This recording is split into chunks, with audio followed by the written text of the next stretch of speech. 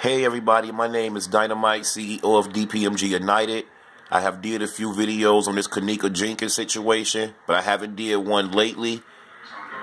But listen, if you have Netflix, put on American Horror Story Season 3, Episode 1.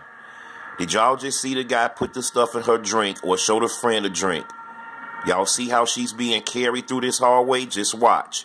Tell me this isn't how everybody was explaining how Kenneka was being carried when they edited the videos through that hallway. Just watch everything that's going to happen after this. Now, this is rated R and explicit, but this had to be showed because this is exactly what was done to Kenneka.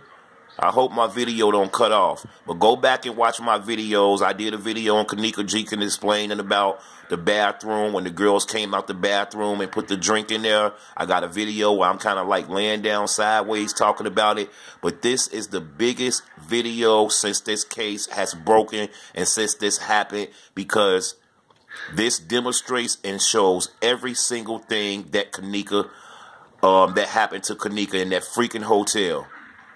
And I'm still saying, I'm still thinking some of the guys in the hotel got something to do with it. Right now, they raping this girl, y'all. They raping her. Again, this is American Horror Story, Season 3, Episode 1. Y'all see this girl? She looking for her friend right now at this party. These guys drugged this girl, and this is a football team raping her. And look at the friend looking for her. Now, this is the first time I'm ever going to say this. Share my video. Post this in the group. I'm putting this in the group myself. This is what happened to Kenneka Jenkins. This episode was aired 2013. 4 years before this even happened to Kenneka. And this is the guy coming in trying to stop them. American Horror Story, Season 3, Episode 1. See, man, it's just like you will never know what people will get. Now, watch how she look and tell me this isn't how Kenneka was laying in the hallway and laying in the freezer after the pictures that they showed us. With her foot cut up, shoe off. Come on. And that whole thing, I haven't even spoke on the video since the latest pictures.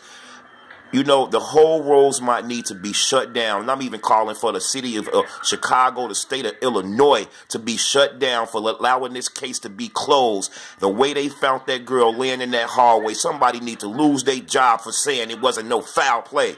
This just don't make no sense, man. This not gonna never die. Straight up.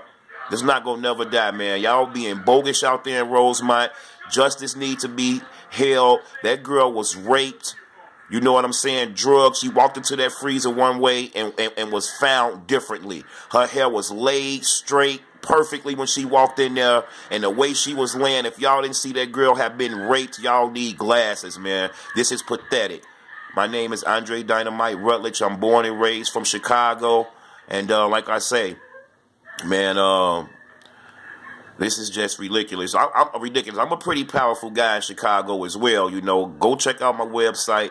Know who I am. You know, I know Casey Bizball. She went to the funeral. She was being interviewed that Saturday on the news.